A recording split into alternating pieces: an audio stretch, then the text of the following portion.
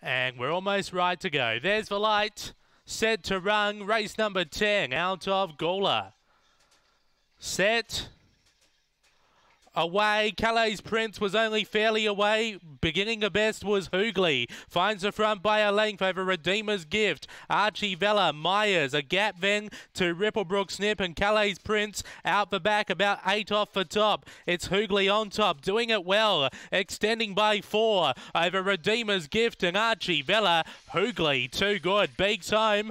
Redeemer's Gift. Third will be Archie Vella. And fourth will be Myers on the inside. Then we go back to Ripplebrook Snip and Calais Prince. 22.53 that time. A very sharp run there from Hoogley. Number 5, your winner, Hoogley for Rob Harness. Steps back to the short course today and has put an electric time on the board, winning by 5 3/4. Really careered away on the turn. Does a majority of its racing over the longer distance, and that really showed over the concluding stages.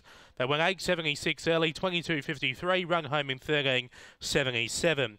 Second was number 7, Redeemer's Gift, Tony Nobes. Third, number 8, Archie Vella, Steve Cokes. And fourth, number 1, Myers, Tony Rasmussen.